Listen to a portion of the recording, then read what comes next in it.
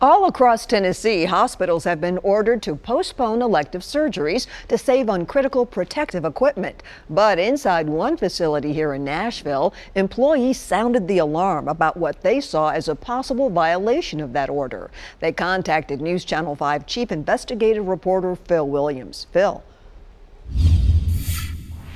They're concerned that their bosses might be violating the governor's order, so we pulled out our hidden cameras and decided to find out for ourselves.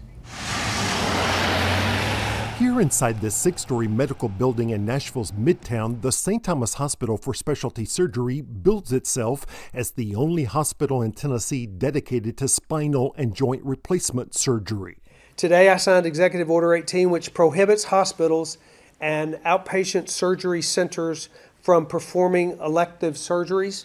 Despite the governor's order, News Channel 5 Investigates heard from staff inside the St. Thomas facility concerned that surgeries were continuing. And at 5:30 a.m., more than 5 hours after the governor's order took effect, we spotted what appeared to be the first patient arriving. At 6:15 a.m., we saw what appeared to be another patient heading inside.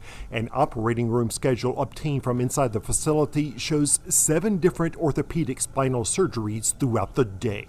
But I do think it's a recipe for disaster. I really do think all these elective surgeries need to stop. Dr. Isela Carrillo said the concern is preserving badly needed personal protective equipment, or PPEs, as well as protecting patients and staff. I think there's a lot of gray areas still going on, but I do think the surgeries that are elective should stop. I mean, chronic conditions, those people have had this condition many times for years. There's no reason for this to be being pursued right now. In a statement, St. Thomas said, "We began curtailing our number of elective surgeries prior to the governor's order."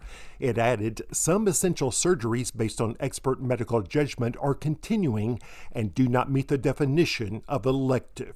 In our practice here, we suspended all elective surgeries, and that's true for this hospital at Williamson, where I am currently. More than a week ago, in response to the coronavirus pandemic, health authorities began to urge hospitals to postpone elective surgeries.